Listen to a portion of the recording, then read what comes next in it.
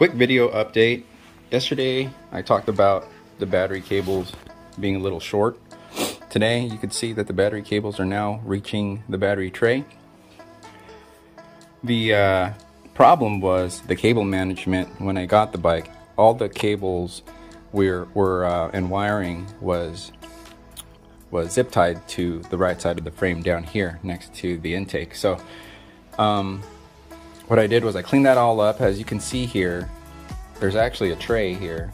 It's like a cable management tray. It's got holes in it. I used that and I pulled all the wires up here and then cleaned that up. As you can see, I can see the motor now. Looks a lot cleaner.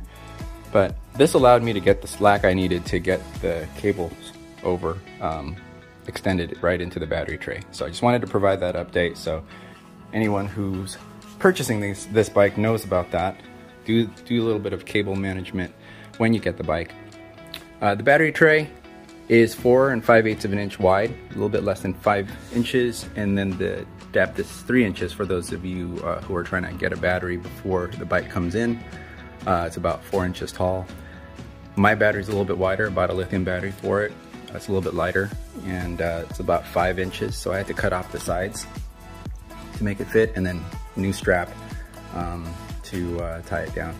So just some information for you guys and a little update because I know I was a little bit critical about that. So a little bit of cable management goes a long way.